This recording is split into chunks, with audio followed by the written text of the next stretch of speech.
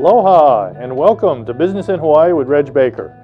We're a show that broadcasts live every Thursday from 2 to 2:30, and we discuss popular topics with successful companies, how they made it work here in Hawaii, how they overcame some of the obstacles, and there are many, but there are also a lot of success stories here too. There's also companies that help support successful companies. And today we're going to have one of those companies that's actually done both. They are successful unto themselves, but they're also helping other companies become successful as well.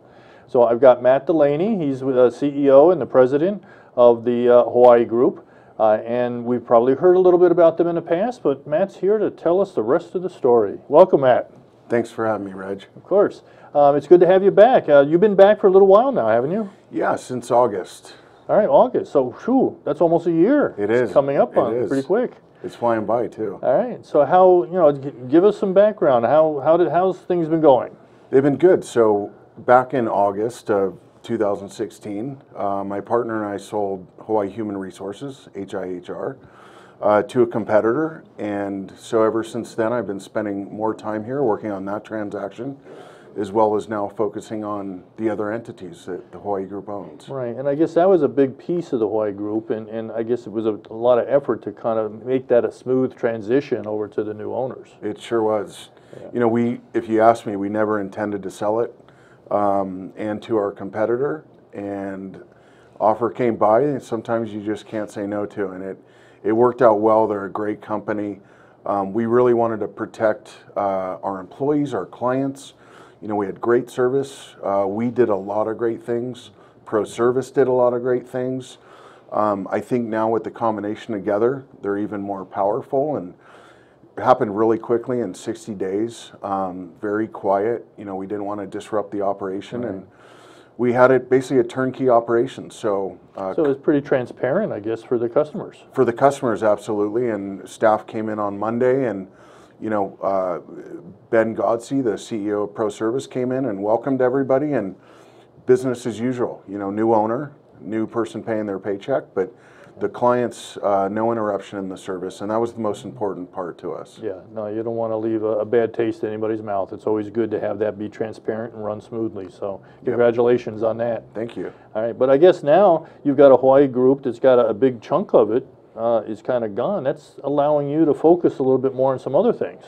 Yeah, so the Hawaii Group also owns a bunch of other companies.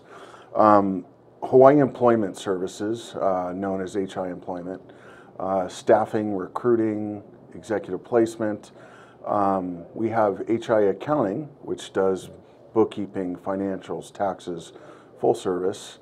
And then we have two healthcare companies, Hawaii Nursing and Hawaii Home Care. And they all kind of, again, support other businesses. Hawaii Nursing, for example, we provide nurse staffing to Queens, HPH, state hospitals, the correctional facilities. Wow. The HI Home Care, we do in-home care, medical, non-medical. Our clients are the insurance companies, the schools. It's really kind of dynamic and such a growing part of the industry in this business, and people are living longer, they're needing more help. You know, fast forward, I think we're all going to live till we're 100 years old. Well, absolutely. I think even some of the life insurance charts are going out to 110 and 120 now. I mean, it's, you know, the demographics are moving in the direction of longer life. And coming from the healthcare industry myself, I know that as you get older, and fortunately we live longer, but there's also health complications that come with that, and things have to be addressed and monitored. And so I see this home care piece of what you're doing has tremendous growth capabilities. It really does. And, you know, some people, very severe needs.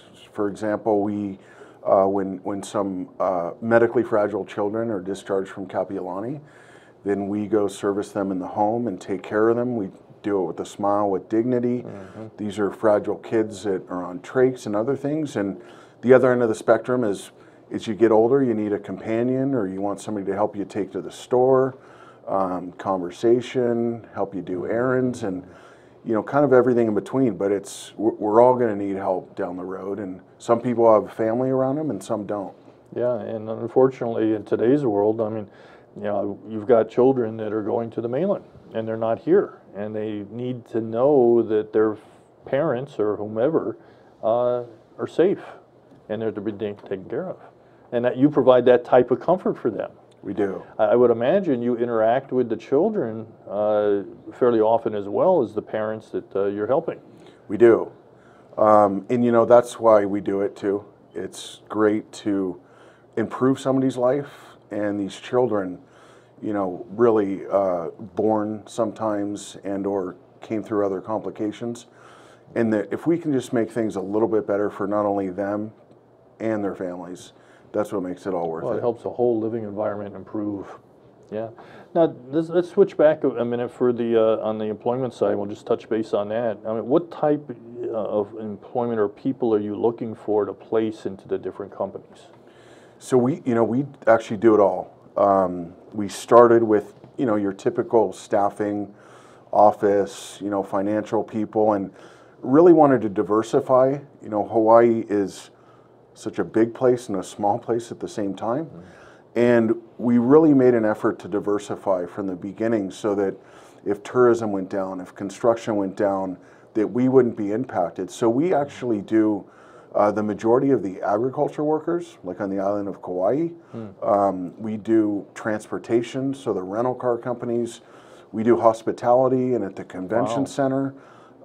So we really kind of do construction, anything and everything. And what helps us is at some point in the year, every company needs somebody, whether their assistant's going on maternity leave, whether somebody resigns and moves, whether somebody's sick. And so we want to be that company that provides that. And so, we source basically every industry. And right now, today, it's tough. It's very tough to find people in all industries. I would imagine. I mean, I'm hearing that the unemployment rate is down less than 4%. Which back when I was going to school taking economics, full employment was considered 4%. Right. And so we're less, however you want to say it, but we're more than full employment, which means it's very hard to find good people. It is. And we always try and source here first, keeping it local. We're actually now working with the universities to really try and not only create internships, but programs where people enter college and they're already thinking about what they want to be doing when they graduate, to try and keep them here, because so many of them are lured away onto the mainland, and then we lose great talent. And to source people from the mainland here, which we often have to do, you're kind of person that's starting their career, maybe doesn't have a family yet, it's a lot easier. The other end of the spectrum, your executive that is very affluent and can afford everything. Since Hawaii is such an expensive place to live, it works. But the majority of the people that move here from the mainland, it's a tough place. It's expensive. Again, jobs, depending on the type of industry, we don't have as many opportunities as the mainland. It's tough for kids. The educational system is different here.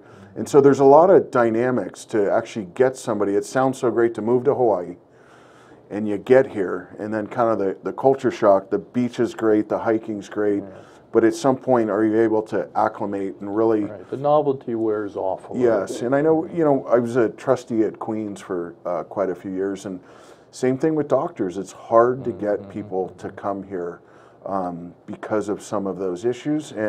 But the people that are successful, right? They love it, and they want to be here forever.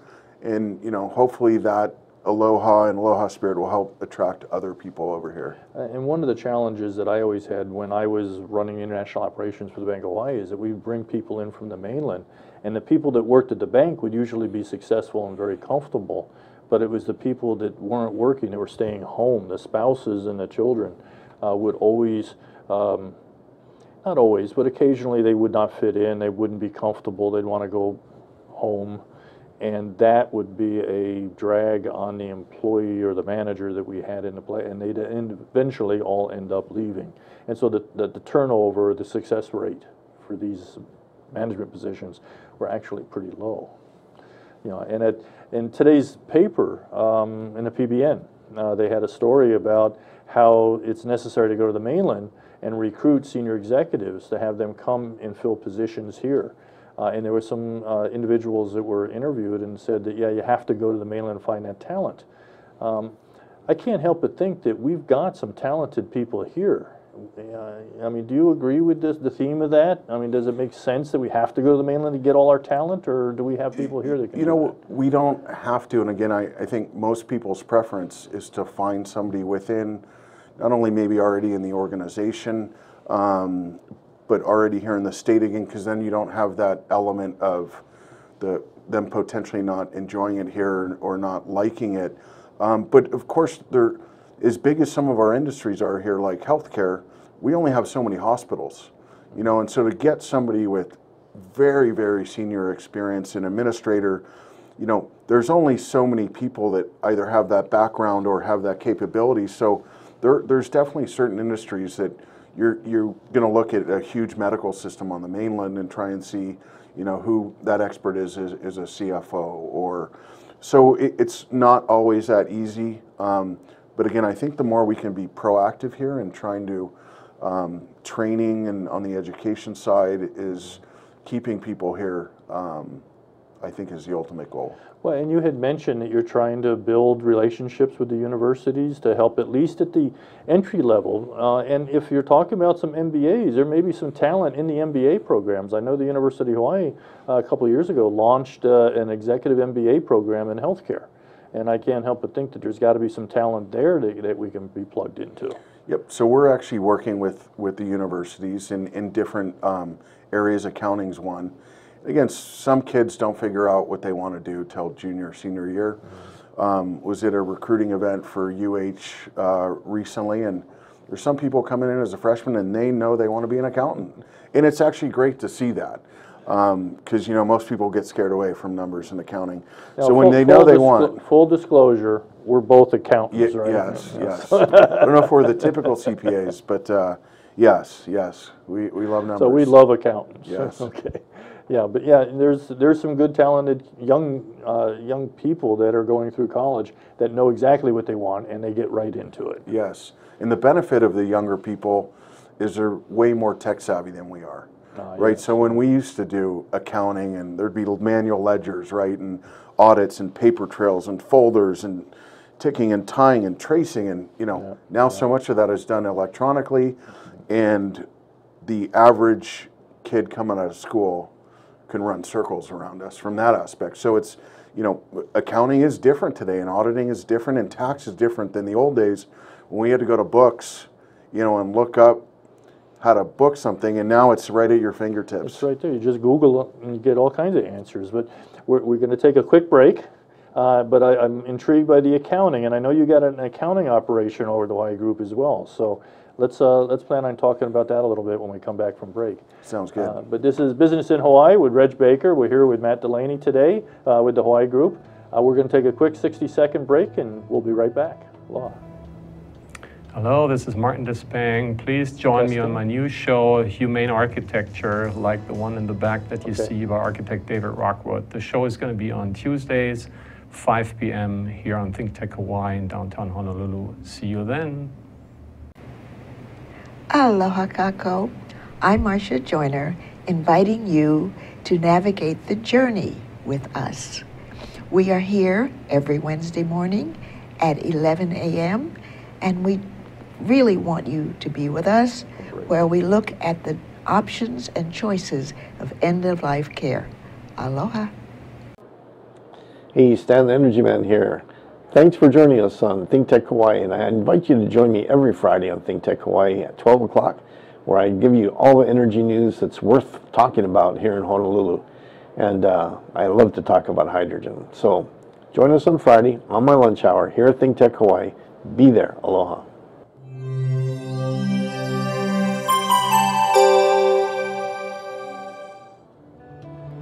Aloha, and welcome back to Business in Hawaii with Reg Baker. I was so excited to get into the show today. I forgot to mention a couple things. One, we're broadcasting live from the downtown studios of ThinkTech Hawaii in the Pioneer Plaza.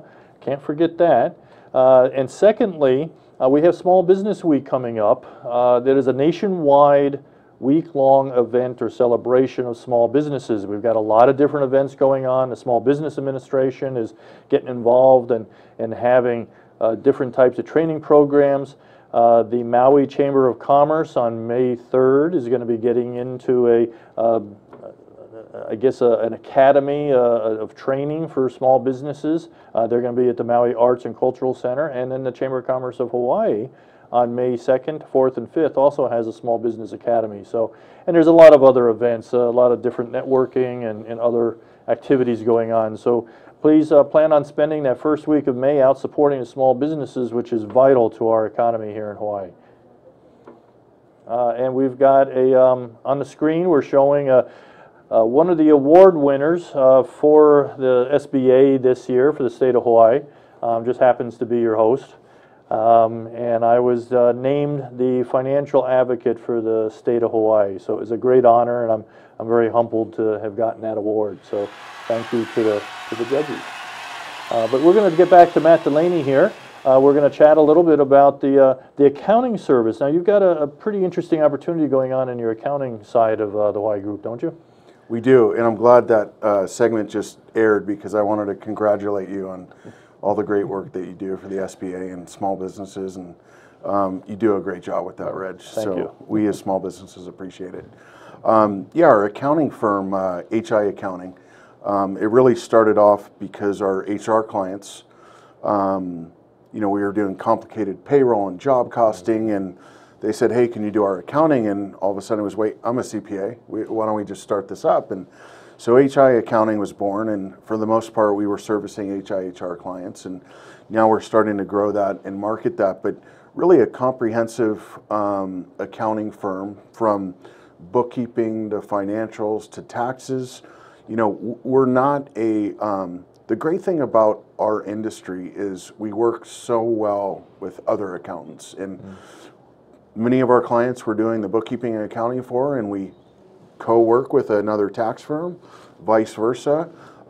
Everybody kind of has their specialties or the industries that they know well, and so it's great. I think as a whole our industry is growing rapidly, and here in Hawaii 85% of all businesses have 19 or fewer employees, and 89% of those have 9 or fewer employees. So those types of firms can't afford a payroll department, an accounting department, a human resource department. Hence why the Hawaii Group and its companies really built our business really to take care of those companies that can't do it themselves. And that type of service is critical because, as you mentioned, we are a state of small businesses. And when you've only got a few people that you got in a company, there's limits to how much they can do. And they've got to be focused on that revenue generation and customer support and that piece of it. A lot of that back office stuff sometimes gets neglected. And that can be problematic for some companies. It does. It does. And one thing that I've always done with all of our businesses and HI Accounting is, I've been in the other seat. I've been the client before. I've been the employee before. And I always try and sit in the client's shoes to figure out what I like and what I don't like about the service that I'm being given. And so we've really tried to make HI Accounting that company that will customize. Again, we can do A to Z. We can have some clients that don't even get their mail. We get their mail, we open it, we pay their bills, financials. Others were just doing a tax return. Others were just doing bookkeeping and GET returns. But at the end of the day, these services that we're providing, sometimes they're difficult, they're challenging. If it was easy, the clients would be doing it themselves. So, we actually enjoy often the headaches of the accounting and figuring things out, because if it wasn't difficult, then we wouldn't have jobs and we wouldn't be servicing our clients. So we take that really seriously with our clients. Well, and I don't want this to sound too strange, but accounting is not a natural act. I mean, it's something you got to learn how to do. And not very many people are comfortable. I mean, number one, it's analytical. It's got a lot of numbers. It's very detailed. And it tends to be repetitious. And it takes a certain personality to be able to get in and enjoy doing that kind of work. Yes, absolutely. And, I think a lot of accountants you'd probably consider introverts. And some people love, head down and doing the work. Others love more of the client interaction. But it's really it's such a great service in the aspect that traditionally, a lot of the clients that we bring on board, they're frustrated with they're not getting timely financials. And that's one of the reasons that they want to hire somebody like us. And that's very important. You've got to have the timeliness. It is really, because financials, you're looking back. And if they're not timely, and 2 and 3 months goes by, you don't have time to make decisions and corrections to your business that might be costing you money. So we really try and look at it as, we're sitting at the table with them. We're helping give them support so they can make real-time decisions, so they can impact their business today, and really looking forward, budgeting, projections, really being their advisor and helping them with some of these business decisions. Because again, looking back is great, you can see how you're doing, but if you need to make an adjustment to your business, then 2-3 months down the road, it could cost you. I always get a kick out of talking to some people, and they say, well, I have Quicken or I have QuickBooks and I can cut all my own checks. Accounting is a lot more than that. It's actually, all that does is provide you with some very basic information, but how you use that data and how you can make some decisions based on that data to become more profitable or more cost conscious, that's the key to what you're really trying to get to. Absolutely. That's the value added service, and that's really what we try and do in our focuses. Right. So if somebody was out there and they wanted to talk to somebody about getting some additional support, how would they go about doing that? In regards to hiring an outside firm? Well, to come to you, if would they pick up the phone and call you, or can they go online and get some information? Yeah, they can go online. Our website is hi-accounting.com. Okay. Every business is different, so it's really hard to really educate people on how we can assist their business. But again, inquiring, email, phone, fax, but it's really getting around the table with that client and understanding where they need improvements, maybe where their weaknesses are, and how we can help. And again, what we're known for is customizing, because no two companies are alike. Everybody does something different, different cultures, different personalities, and again, we like to be there. Hopefully we're adding value. And similar to human resources and outside accounting help is, the roofer is great at fixing roofs, building roofs, providing bids on roofs.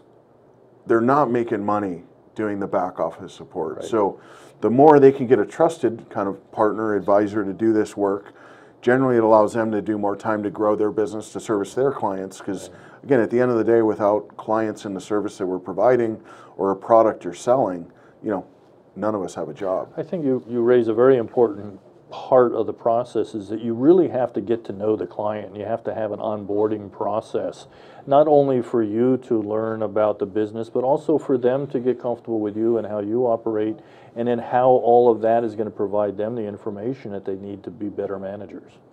You're right. And at HIHR, we had a full implementation onboarding team.